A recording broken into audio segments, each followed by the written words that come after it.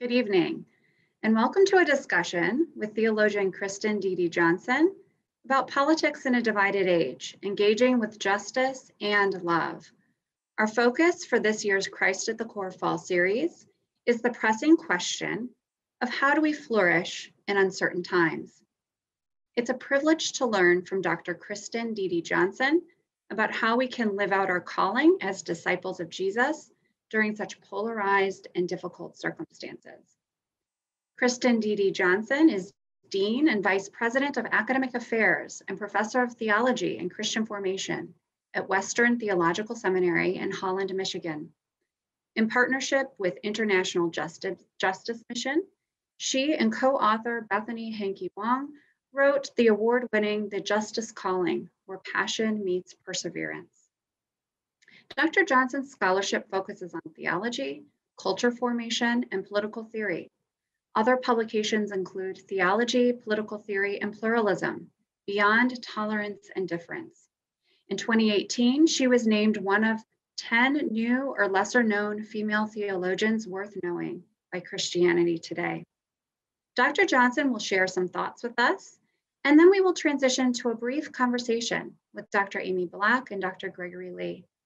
Dr. Black is a professor of political science here at Wheaton College, and she assigns Dr. Johnson's work in her first-year seminar, which asks the question, can politics be civil? Dr. Black's research interests include religion, politics, and fostering civil dialogue. Dr. Lee is Associate Professor of Theology and Urban Studies and Senior Fellow of the Wheaton Center for Early Christian Studies. Dr. Lee's research interests include what can we learn from the theology of Augustine as we live and engage our modern context. Welcome, Dr. Johnson, and thank you for joining us and helping us consider what it means to live faithfully in such polarized and conflictual times.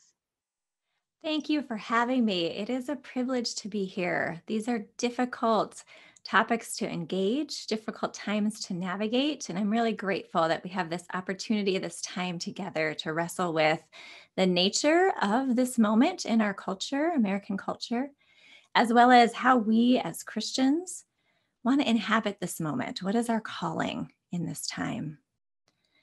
As I've spent the last couple decades reflecting on these questions, I've come to really land on Psalm 1, be like trees, as helpful for us to think about our calling. There are lots of verses that Christians have looked to think about their political engagement, and I want to offer be like trees as a framework for us. I'll say a bit more about that over the course of our time together. I also want to mention that one of the reasons I'm really excited to connect with you all is because so many of my questions that I've been asking go back to the season of life that you who are first-year students are in. I became a Christian in my high school years and started asking questions like, what does God want me to do with my life for the first time? Living outside of Washington, D.C., I thought maybe politics, and I ventured onto Capitol Hill to explore that. And what I encountered there was a surprising level of animosity, a sense of kind of anger and resentment and fear that though I had studied politics, I hadn't encountered. And it was at that time a real surprise. Now we've seen that trickle down and it's part of our everyday reality. But at the time, I really had a lot of questions when I encountered that and wondered, what is this? How do I make sense of this? What does this mean about our political and collective life? And thankfully, being a student, a college student, I was able to go back and really benefit from the liberal arts and ask professors and grapple with these questions. And particularly found one professor who had just written a book called Culture Wars that gave me some categories to make sense of what I'd experienced. At the same time, as a newish Christian, I was asking a lot of questions about discipleship and what does it mean to follow Jesus faithfully? And those two lines have really coalesced within my own life and story and academic calling, so that a lot of the questions I ask come down to, how do we follow Jesus faithfully in complex political and cultural times? So I hope we can explore that question together during our time. Now, one piece about my story that was interesting, that when I entered into that political arena, I recognized that I really hadn't done a lot of work yet as a Christian to think about my beliefs and convictions, political beliefs and convictions as a Christian. And I also was grateful for those undergraduate years and the liberal arts to help me wrestle with some of those questions. And for you, I hope that's the same. Your story may match mine, or perhaps you grew up in a Christian home with a lot of thoughts about politics. This is still an opportunity, a great time for you to be able to wrestle, to ask questions, to think about how your faith intersects with your political convictions. And I hope that your courses and your professors can be really helpful pieces of that wrestling and discovery for you. One thing that I find really helpful as we think about this intersection of faith and politics is remembering that we are not the first Christians to wrestle with these questions. One of the gifts of being a Christian is that we're part of the great cloud of witnesses, as we read in Hebrews. I sometimes think of relay race imagery, that we have been entrusted with the baton, with the race. We run the race, as Paul says, but we also are not the first to run it. So I want to take a moment to look back and remind ourselves that Christians have been asking questions about the intersection of faith and politics really from the beginning. If we start with the New Testament, we find Paul writing words like, "Our citizenship is in heaven, and we eagerly await a Savior from there, the Lord Jesus Christ." He also reflects on government in Romans 13. "Let everyone be subject to the governing authorities, for there is no authority except that which God has established. And the authorities that exist have been established by God." So we have this sense of a kingdom of heaven and these political realities that we're a part of and that we're to be subject to. And at the same time in Acts, we see Peter and the other apostles struggling, and they say, "Hey, we must obey God rather than human beings."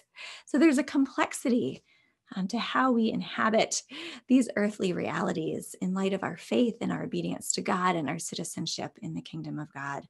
And Christians have been wrestling with this for a long time. The earliest Christians, of course, were living under the Roman Empire. And for them, the Roman Empire was considered supreme not only in politics, but also religion. And emperors, Caesars, could be worshipped. And the waves of persecution are connected to that, right, that Christians experienced. So for the earliest Christians, they couldn't have imagined a political reality that really reflected their faith. They put a lot of emphasis on Christ the King and hope in Christ's return, and really lived in a spirit of martyrdom. Things shifted quite a bit in the 300s when Constantine, as the story goes, had a dramatic conversion, saw a vision during a battle of the cross and God promising him that he would win this battle, and he did. And with that conversion came not Christianity becoming the established religion of the Roman Empire, but a shift, a time when there was no longer such hostility towards Christianity. And eventually Christianity does become the official religion of the Roman Empire. And really what happened then, starting in the 300s, was, you could say, 1,500 years of wrestling with the relationship between what we now call church and state. As different political rulers intersected with religious authorities and bishops and popes and kings and emperors, all trying to figure out how does this work? How do these fit together? And then the Reformation happens and things get more complex in the European setting. And then eventually the American experiment. I think it's important to remember that it is an experiment, and we're still living in that experiment. The United States represents the first deliberate attempt to create a political society in which no religion has an official role, no established church or religion. And that was a new thing. And yet, even in the midst of that, there were a lot of questions about the relationship between Christianity and politics. The US states were overwhelmingly Protestant. There were things like laws prohibiting atheism and religious tests for office holders, so before they could be deemed acceptable to hold an office. So though there was not an established religion, there was a lot of intermingling. I do follow scholars who and historians who believe that America was not an overtly Christian nation at its founding, even as I recognize this sort of complex intermingling. So the US context, that's what we're going to focus on in our time here. It was founded as an experiment in the 1800s. It was a time of real religious awakening and revival. And that led to a sort of evangelical Protestant consensus that shaped things on the ground. And all of these things I'm naming are mere brushstrokes. I hope that through your coursework, you can go a lot deeper into all of these dynamics that I'm naming. By the end of the 1800s and into the early 1900s, things started to shift. There was a time of tremendous change. We were moving from an agrarian society to an industrialized society, shifts from farms to cities, the rise of urbanization, and a lot of new social challenges. And at the same time, there were a lot of intellectual challenges coming over from Europe, raising big questions about things like, is the Bible really the Word of God? And was Jesus really raised from the dead? There's a lot of turmoil. And you've probably heard of this time period because it ushered in what people refer to as the modernist fundamentalist divide. White Protestant Christians kind of divided, generalizations are always tricky, but divided into two main postures, you could say. For the modernists, the idea was Christian faith needs to adjust and adapt. Modern life has shifted, things have changed, doctrines can change. Let's follow that. And fundamentalists ended up saying, hey, there are some fundamental pieces to our faith that are really significant, and they're being challenged. And we really believe we need to hunker down and hold fast to these core doctrines. And that ushered in a season that historians refer to as a time of withdrawal for a lot of traditional Christians. They stepped back from public life, from mainstream institutional life, and from their political and cultural engagement. And there was a sense of a posture of embattlement in the midst of that. So fast forward to the 1940s, and I think all this history really helps us make sense of the times we're living in today. So in the 1940s, some more traditional Christians started saying, hey, I wonder if it's time to reevaluate this engagement or lack of engagement. So someone like Carl Henry becomes a Christian, ends up at Wheaton as a student. And he looks back at the long tradition of Christianity and says, hey, you know what, Christians have actually always been engaged in culture and public life and politics. And we're not doing that right now. Is it time to end this season of what he called cultural hibernation and re-engage? And can we do that differently? Can we have a different posture? He encouraged engagement and persuasion rather than confrontation. And people like Billy Graham, also of Wheaton, represented sort of the public face of that, a different mode of engagement. Organizations emerged. Christianity Today was developed to really try to support this mode of re-engagement. And out of that, you see things like World Relief, the National Association of Evangelicalism, trying to move towards more and more cultural engagement with politics as one piece of that.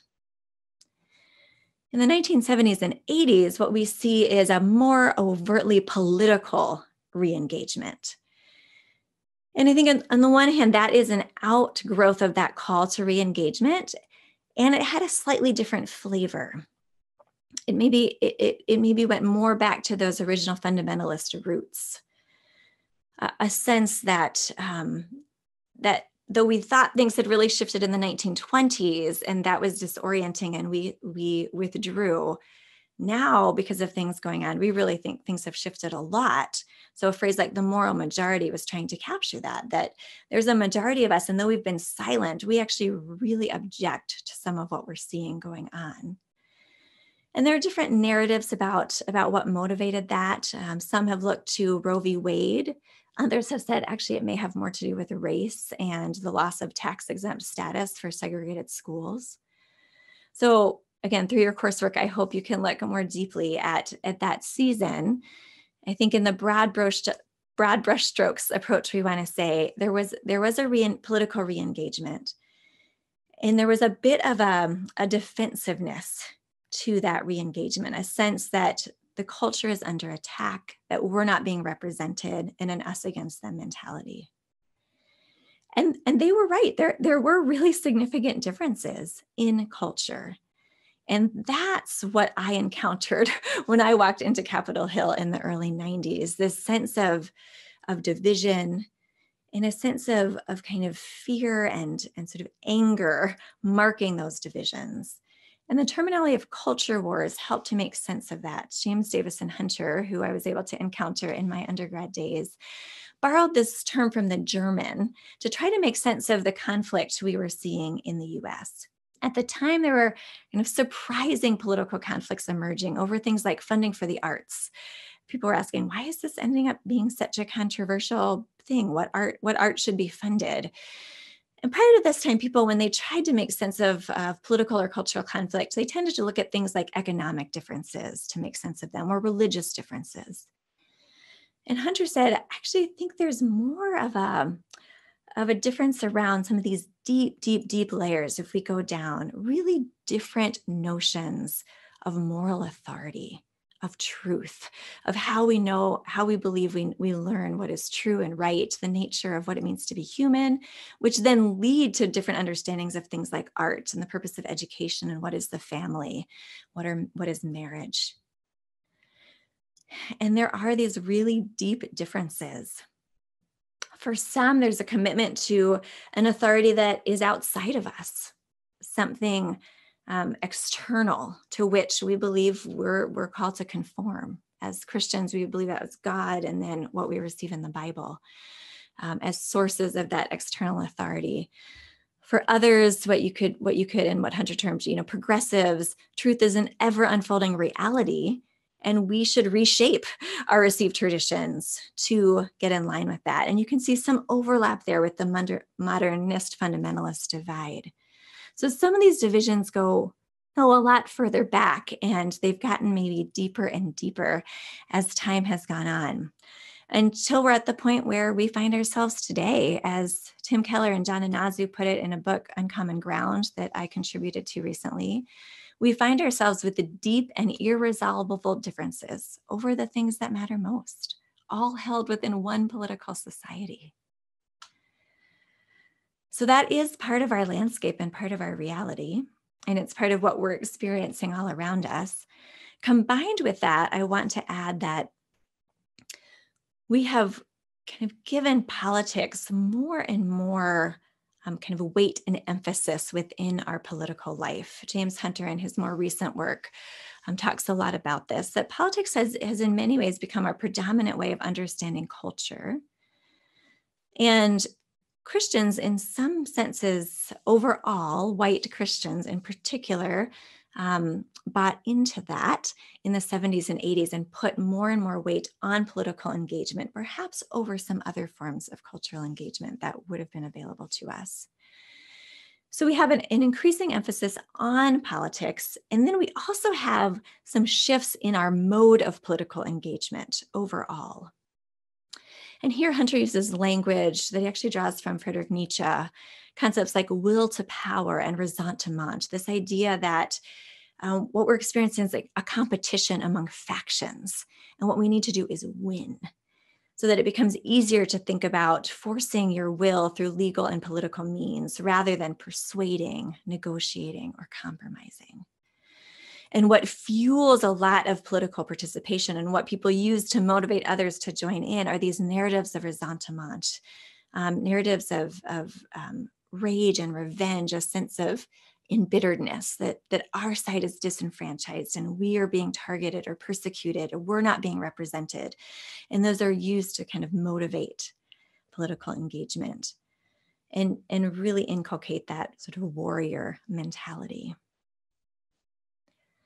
So in the midst of all of that, we as Christians are asking, what is our mode of engagement? What does it mean to think about kind of the Christian way in this divided time? How do we engage with justice and love? I think it's important to take a moment to reflect on the state of our Christian witness now. And by our, I should clarify that I'm thinking mostly at this point of kind of probably white evangelical Christian witness.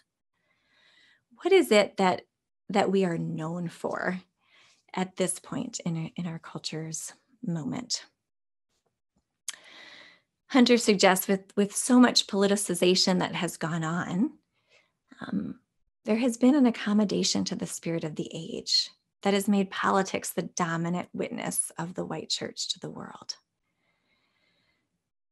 And what has been the content of that witness? And others are asking these questions too. One political scientist says our reputation is really for stridency, for being defensive and combativeness, and asking questions about whether we're undermining our own witness. We focused on issues and what issues we sense we're called to engage with, but we've put a lot less attention on the character of our engagement, how we engage with those issues.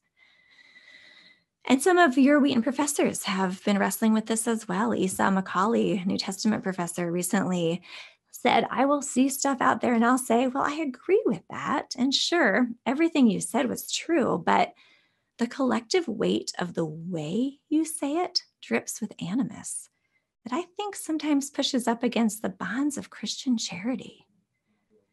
Amy Black, political scientist who we'll get a chance to engage with a little bit later here, has written a lot about this and said, politics and government are important, but the most important Christian calling is to love God and follow him. And if we go back to Augustine, he says, anyone who thinks that he has understood the divine scriptures or any part of them, but cannot by his understanding build up this double love of God and neighbor, has not yet succeeded in understanding them. Are we living out this call to love God and love neighbor through our political witness right now? Caitlin Scheiss, who grew up in fundamentalist evangelical circles, is also asking these questions as a 20-something right now. And she really is saying, I'm just not sure the culture war approach is appealing to younger Christians. And furthermore, I think we want to ask not just pragmatically what's appealing, but what is faithful? Jesus says, by their fruit you shall know them. And Paul fleshes that out in terms of the fruit of the Spirit: love, joy, peace, patience, kindness, goodness, faithfulness, gentleness, and self-control. These are supposed to be the markings of God's people in Christ. Amy Black reminds us that 1 Corinthians 13 applies to all of us as Christians all of the time, including in our political engagement. So I want to take a moment to read a part of 1 Corinthians 13, this famous passage on love, and ask us to reflect on kind of our witness. And if we think it does reflect this calling here, this call to love. Love is patient. Love is kind. It does not envy. It does not boast. It is not proud. Does not dishonor others. It is not self-seeking. It is not easily angered. It keeps no record of wrongs. Love does not delight in evil, but rejoices with the truth. It always protects, always hopes, always trusts, always perseveres. This is the kind of love that we're called to. And I believe as Christians that we can engage politically and not compromise our convictions, and do so in ways that reflect these kinds of biblical callings on our lives. Some of the resources that I have drawn on that I want to share with you to help me think about that come from the past. As I said earlier, it's such a gift that we're not the first Christians, that we're part of this great cloud and we get to look back to those who've gone before us. And one of the people that has really been helpful in shaping in my thinking is Augustine of Hippo. I entered into my graduate studies in theology with a lot of deep concerns about the state of our political life, and really not sure if we had the resources to sustain our life together. And over the course of my studies and in walking through Augustine, I was able to emerge with a framework of hope that was more prominent than the despair and the fears that I carried with me. In part, simply thinking more about our history, that Augustine, for example, became a Christian in 386. And then Rome falls in 410. That was so significant. There was so much turmoil, so many different ways of life and religious perspectives already on the ground, and then political and cultural turmoil. Rome was a very symbolic place. It represented not only political power, but religious power prior to Christianity. But then once Rome became a Christian in an official name, when it fell, it raised huge questions for Christians. And a lot of people were blaming Christians for the fall. And Augustine enters into that mix and writes his City of God to navigate all of those questions. And he draws from Scripture some really important categories. Going back to verses like Philippians that we read earlier, there are two cities. There's the city of God and the city of man, or the heavenly city or the earthly city. And our primary citizenship is to be found in the city of God. That is the source of our primary allegiance and also of our hope, because we can remember that Christ is king of that city. No matter what we see going on around us, Christ is king. This is echoed, of course, in the book of Revelation, which was written to Christians navigating a lot of political turmoil and suffering. And through John, God reminds them, though it might not be evident around you, Jesus is the Lamb on the throne, and Jesus is reigning. And to be able to remember that no matter what the turmoil around us is really significant. Augustine also does a lot with the language of pilgrim. This pilgrim reminder that we're not fully at home here. We're on a pilgrimage. And yet we are here. We are each placed in particular locations, and that include political realities. And so what is our calling as we remember our primary citizenship and as we put our hope in Jesus Christ, not the political realities around us? What's our calling here and now? And here he turns to Jeremiah 29. The people of God are in exile. They've been put to Babylon. The place around them does not reflect them. What are they to do? And through the words of Jeremiah, God encourages his people to build houses and plant gardens and ultimately seek the welfare of the city where I have sent you into exile. Pray to the Lord on its behalf, for in its welfare you will find welfare. The word welfare there comes from the Hebrew shalom. Seek the shalom of the places where you have been sent, even though they may not reflect you. So how does this language of exile or pilgrimage, how can that shape us here and now? What does it look like for us to seek shalom, to seek flourishing life, to seek God's vision for flourishing life in a political time, in a cultural context that's very complex, as our ancestors in the faith did so long ago? I think one moving to the contemporary, one thing that can help us as we think about inhabiting this space faithfully is encouraging us to take time to learn each other's stories and like complexify the stories that we're both receiving and telling. Social psychologists like Jonathan Haidt have done a lot to help us understand how we make moral decisions. And we like to think that we're doing a lot of reasoning and developing our convictions, but what he and others are showing is that we actually often already have a way of seeing the world and often already have convictions, and we fit what we're receiving into those received narratives, those narratives that we already have. We gravitate towards stories, he writes, that align with our current ways of seeing the world. That's our default setting. And Lecrae, African-American hip-hop artist, sort of picks up on this theme of storytelling and says, we create narratives. That's how we make sense of the world and make sense of events in the world. And right now we're receiving a lot of stories that are making sense of the world. And they're often overly simplistic. There are heroes and there are villains being named. And depending on your perspective, different heroes and different villains. And Lecrae in one piece of writing goes into that in relation to Ferguson, Missouri, and the conflict between police officers and African Americans, and how we understand the deaths that we're encountering, and the stories that we tell, and the categories we use, and who's the hero and who's the villain in those stories.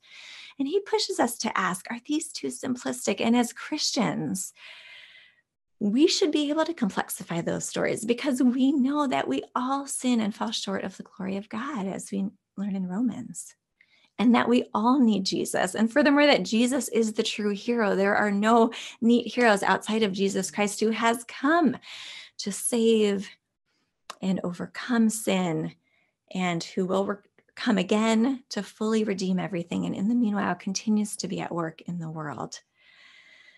So can we complexify the stories that we're receiving? If the sources we're consulting give us neat and tidy sources, what's our responsibility as Christians to try to complexify those and understand the nuances? And how can we go about doing that together? And how can our education and our coursework, while students help us in that, and our engagement outside of the classroom as we read novels, watch movies and documentaries, how can we enter into other people's stories and maybe appreciate perspectives differently than we might naturally or by default gravitate towards? I also think it's important to remember that we really ought to expect disagreement. Things are more complex, as I was just saying, and we will encounter disagreement. That has been the history of Christianity, of political realities. So expect disagreement, and when you encounter it, try to be intentional about going deeper. Historically, it may be helpful to remember that Christians were not presumed to be all of one party until pretty recently in our history. If you go back and look at even Republican and Democrat, and how whites and blacks have inhabited those identities, even in the last few decades, it's not a straightforward story. And the ways that we've been shaped in the last couple of, well, since 70s, 80s as white Christians does not reflect even the longer history in our own country. And we have a lot to learn as white Christians from Black Christians and Latino and Latina Christians, who hold together a lot of complexity in how they inhabit their doctrines and their faith, and how that intersects with their social and political engagement. So it's a more complex picture. And not to be afraid of that complexity, but to remember that, as we learn from Colossians, in Christ, all things hold together. We don't have to be afraid of the disagreements and the differences. Can we learn from them? And can we trust that in Christ, they hold together? And when you encounter those areas of disagreement, when you encounter anger in others, can you go deeper? Can you pause and ask, wow, what's behind that anger? As the Colossian Way, which is a ministry that supports Christians in navigating conflict, has encouraged us to ask, what's the fear beneath the anger that we see or are experiencing ourselves? And then what's the love behind that fear? What's at stake?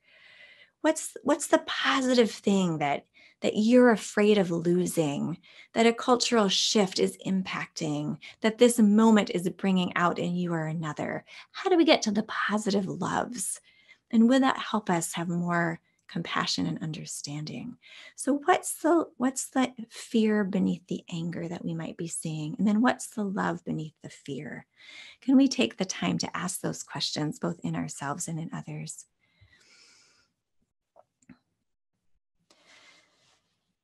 And as we move towards the end of our time together, I want to say it's also important to keep politics in its place and remember why government exists. Politics is important, but it's not everything. And as I said earlier, it's become more and more prominent in our collective life together in the US context. And we really want to avoid politics becoming an idol, thinking that that's going to be the way to restore culture or society, forgetting that Christ is king and that's our bigger framework. There are different Christian understandings of why government exists. Some view it as a pre-fall reality, that we were designed to live together And that even if there wasn't a fall, we would have needed ways to organize our collective life. We would have needed sources of authority and ways to seek common goods together. Others view it more as a post-fall reality, that because of sin, we need politics to restrain evil and enable some level of justice to reign in our lives together.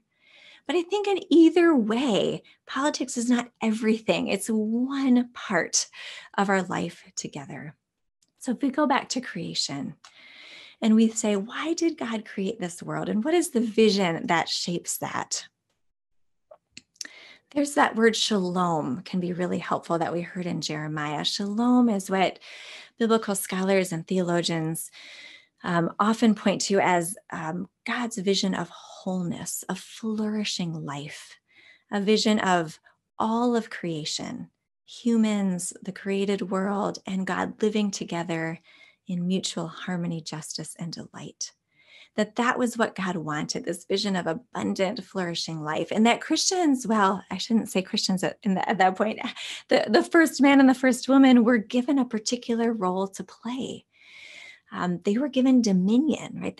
That's a political word. They were given authority, God's authority, and asked to steward the world with that, to seek flourishing, to seek justice, to seek love, to put love into action through their care of the world. So political life is one piece of that, but it's a much bigger vision of flourishing life. And that's where I think that tree imagery can be so helpful. Be like trees. What do trees do? They take in toxic air, they take in carbon dioxide, and they offer life-giving oxygen. They provide beauty, they provide shade, food, sustenance, nourishment. They play such an important role, and they're rooted in a particular time and place. So what does it mean for us to think about our Christian engagement as this calling to be like trees? To be attentive to the places around us where people are not flourishing, where structures are not flourishing, and to discern what is the life that we can offer. How can we connect and exhibit the fruit of the Spirit as we do that? And connect to passages like those from Revelation, the leaves of the trees are for the healing of the nations. That this is part of our calling as Christians, to be like trees. And from those deep roots in Christ that nourish us, and that by God's grace enable us to be rooted in a time and place and engage locally and think about with kingdom vision about how we can contribute to the shalom of that place. We also can develop wide branches. And from those wide branches, can we find places of overlap with those who are different, who might have their own very different deep roots? But can we find those places of overlap and work together towards common causes so that we don't have to be fearful of those differences, but we're rooted in our identity in Christ. We're confident in our hope in Christ the King, and we're able to seek the welfare of the city right where we are, overlapping with others as we do so. These are some of my reflections today as we think about what it means to live with justice and love in a complicated and divided political time.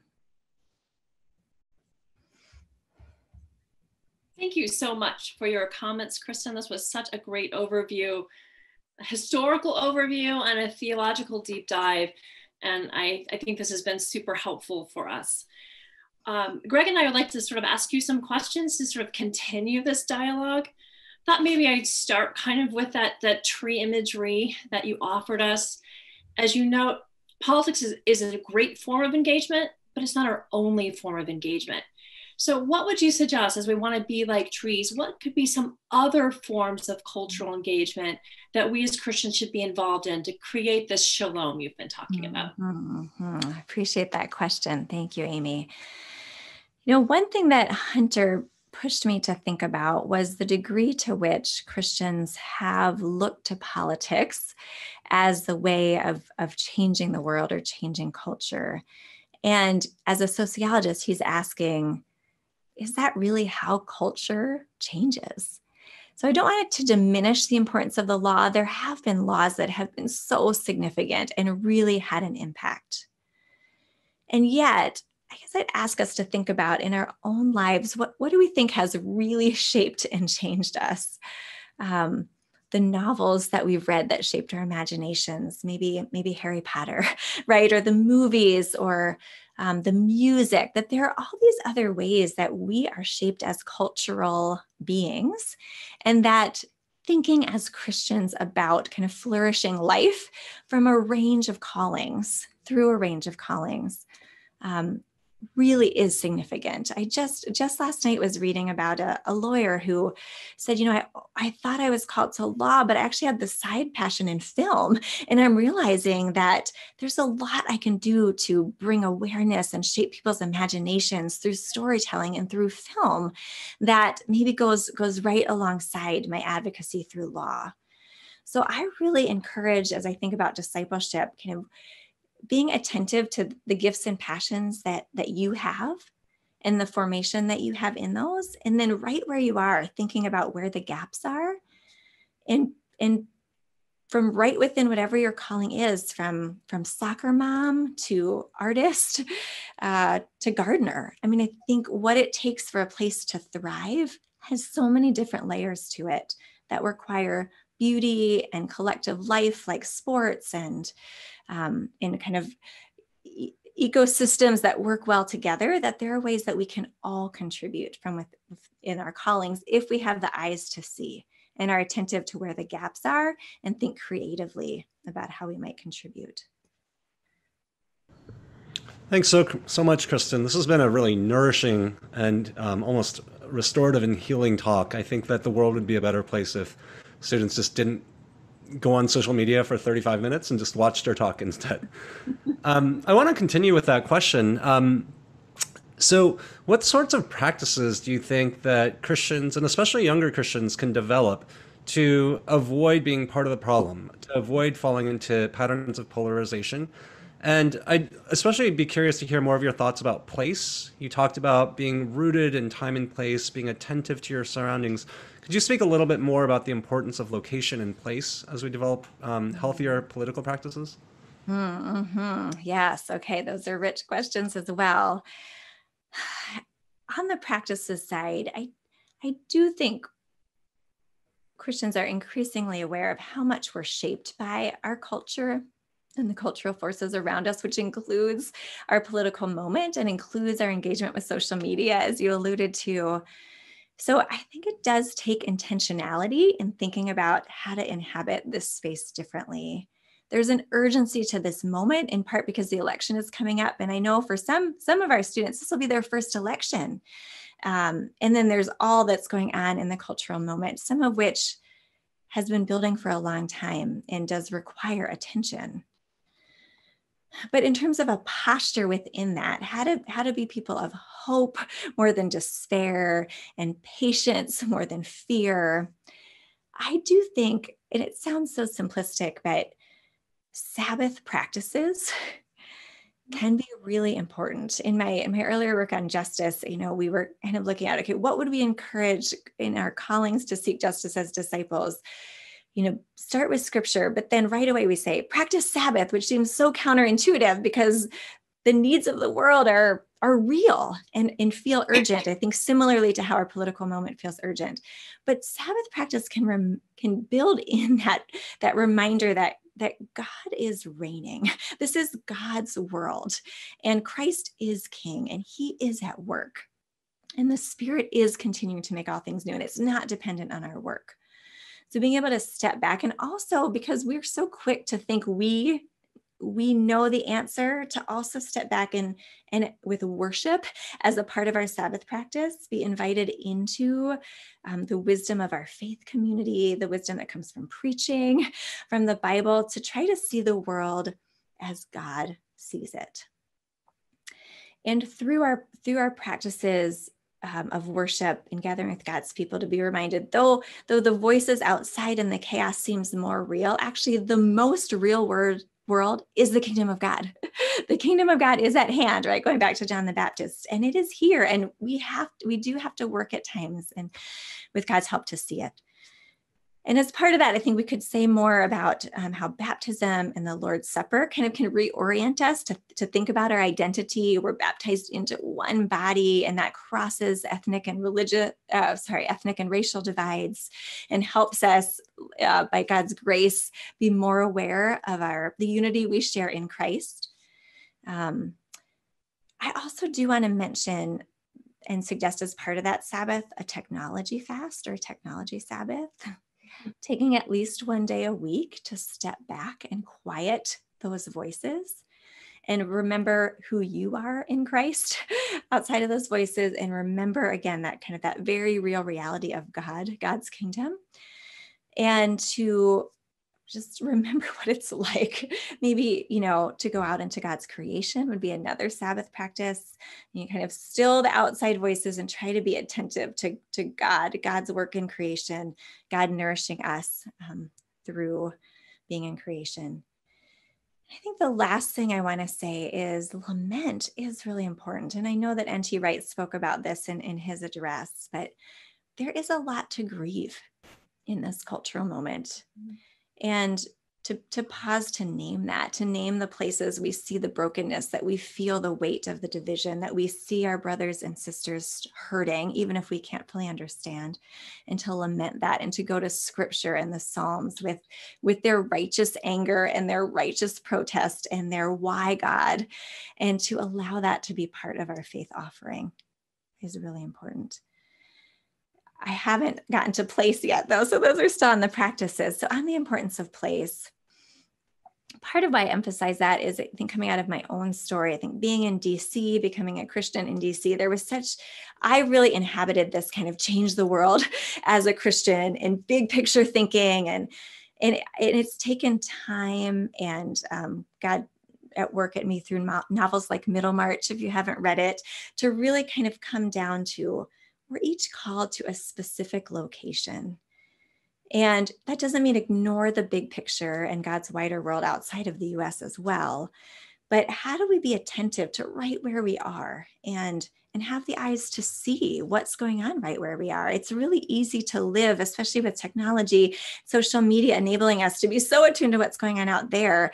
To have the discipline to be attentive to what's going on right here is something that I've had to work at and figure out right in my town of Holland, Michigan, through my kids' school engagement, through what I'm in the relationships I'm interacting with in my community. What are the needs right here? And that it is as meaningful to engage right here as it is to have kind of our platforms in our engagement domestically and internationally. There's a lot more we could say there. You talked about how rage and resentment have become such a motivator in contemporary politics. And you mentioned how a lot of people have this warrior mentality. And I think we all kind of see that. What can we do if we're trying to have a conversation, trying to learn across the differences, like you talk about, but you sort of are encountering someone with that warrior mentality? What are some ways that we can kind of try to engage in the midst of that, or can we engage that? Mm-hmm.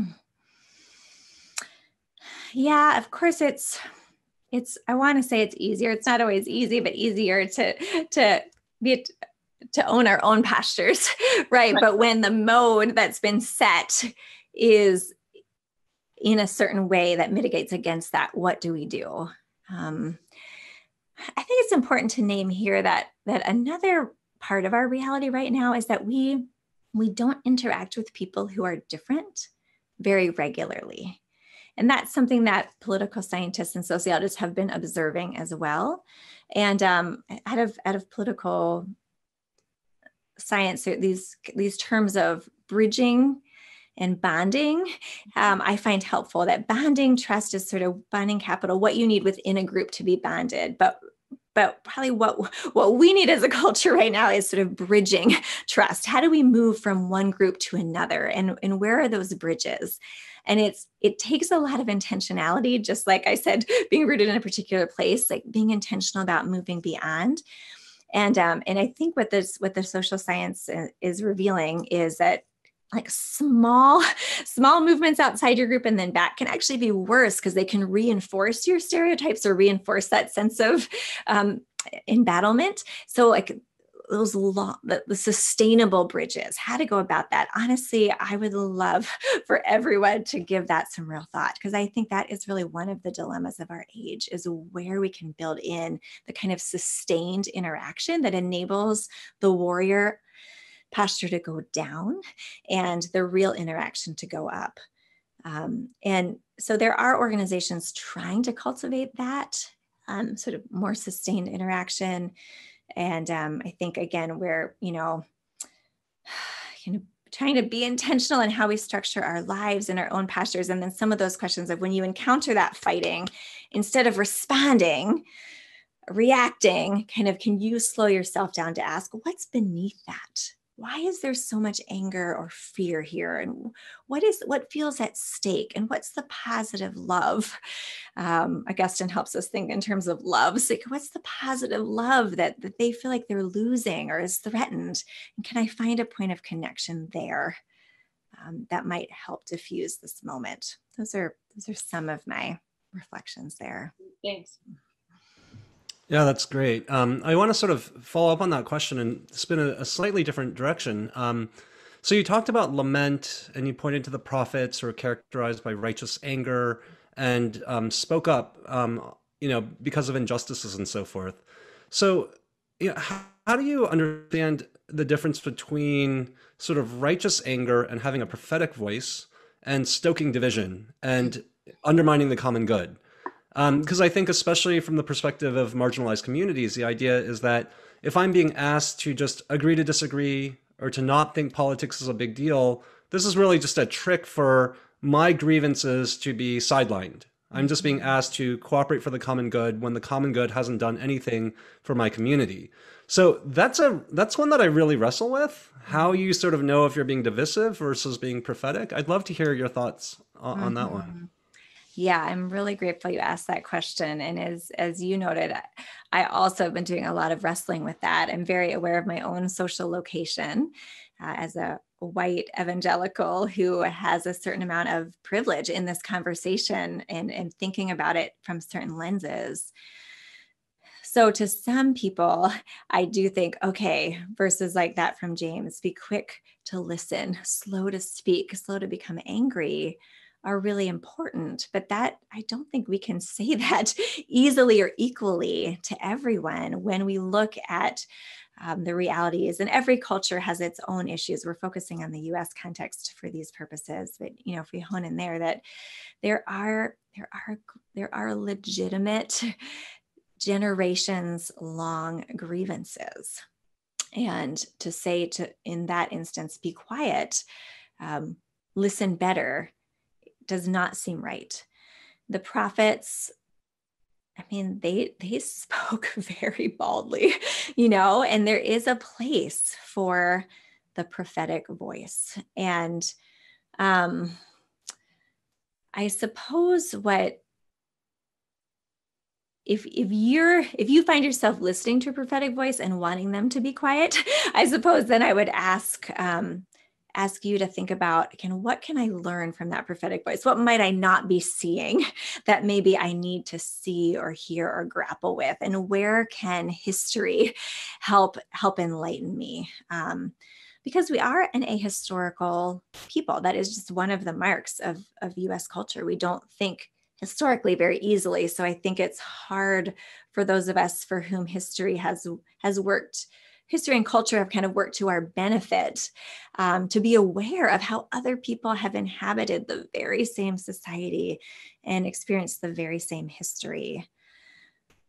So there's an old proverb about sort of a rabbi saying everyone should have two pieces of paper. Maybe it's not too old because obviously we didn't always have pieces of paper, but have at the tip of your tongue sort of two different, for one, you need to be reminded you were fearfully and wonderfully made. And in the other, you need to be reminded from dust you were made, to dust you shall return.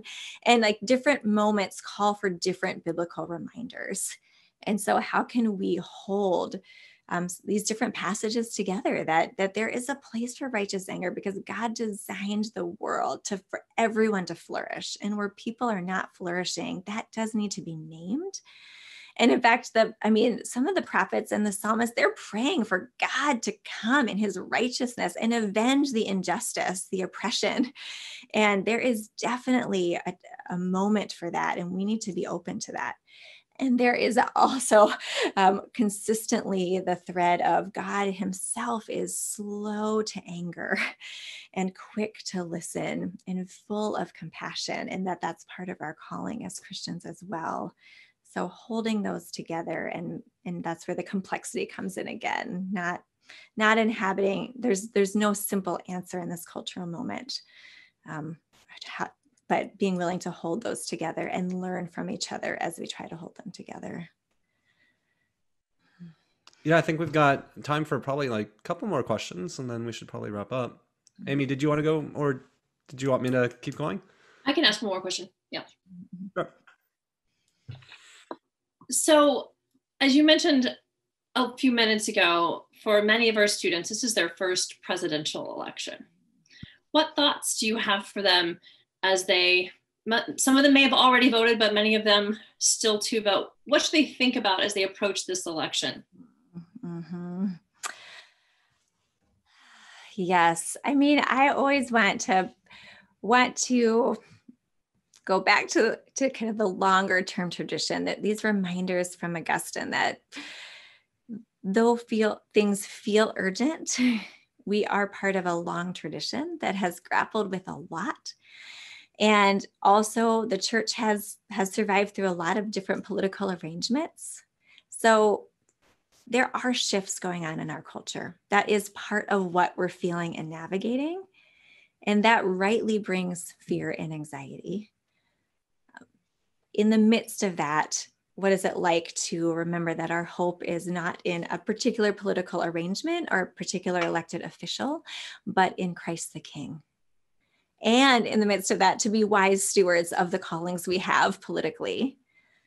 To remember that we will cast a vote, we need to cast a vote, and to do that as thoughtfully as we can.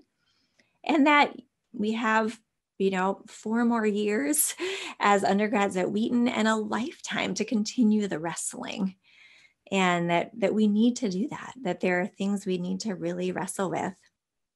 One thing we haven't talked about as much, it's maybe a lot to bring up right here towards the end, is, kind of the single issue voting mentality. And that is something that did emerge again in the last few decades as sort of this Christian call that to care politically is to care about particular issues.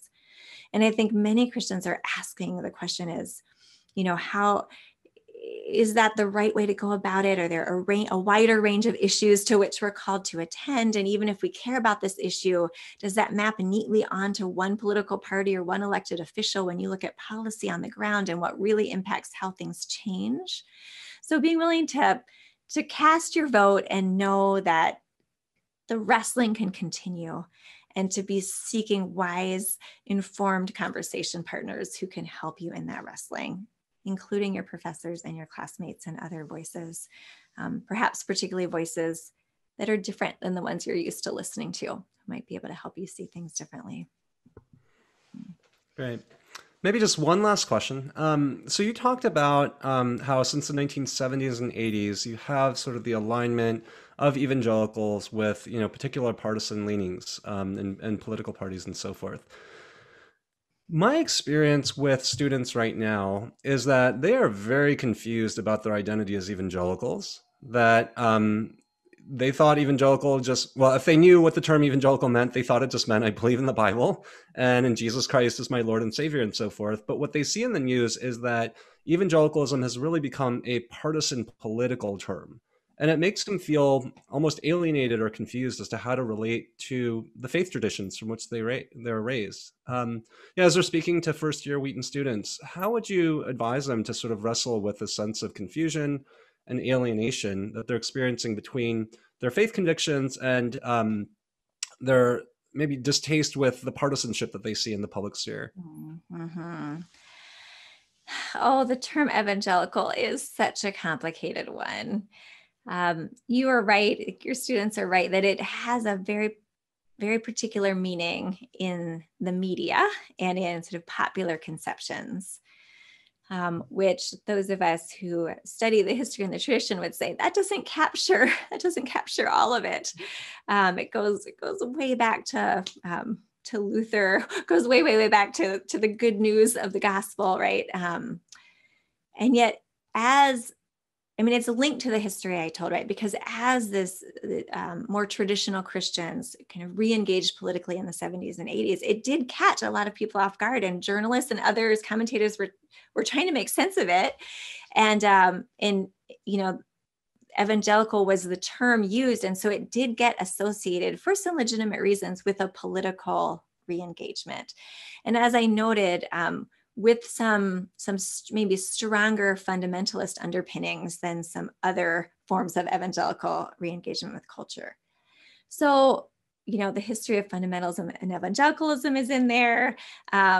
What it means to inhabit our callings politically is in there. And there are people, and I really love to give everyone the benefit of the doubt. There were reasons why Christians thought we need to fight for certain things, that we believe they matter to God. And this is, again, part of our response.